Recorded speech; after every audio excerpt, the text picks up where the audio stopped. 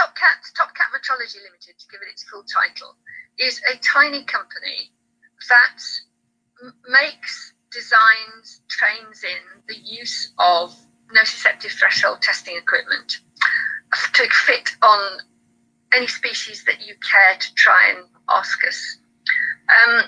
Nociceptive threshold testing is a way of measuring an animal's response to a painful stimulus. Mm-hmm.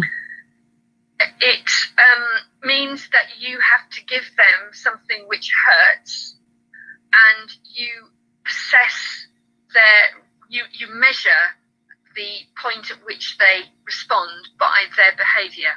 Yeah. So it is looking at the sensory side of pain. It doesn't look at the affective side part of pain.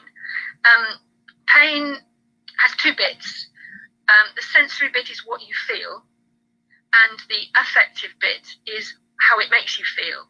Mm-hmm. And nociceptive threshold testing looks at the former almost exclusively. Mm-hmm. But in order to measure anything, to see the effect of a painkiller, to see if the pain has got worse, you need to have the objective information about sensation. So it's quite a big contributor to all studies and developments in pain and pain relief.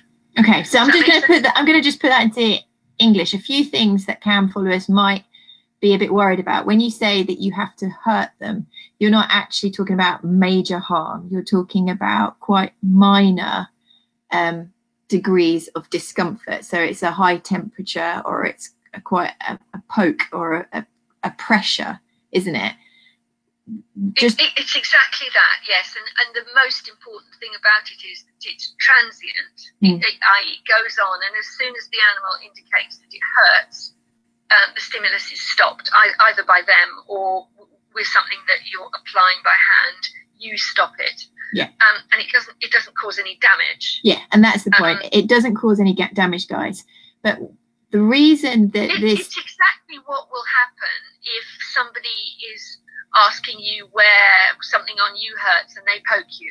That is a nociceptive threshold test. Right. But doing it with things that you can measure means that you can compare two different painkillers, you can compare the right side of the body and the left side of the body, and you can come back tomorrow or next week and know whether it's got worse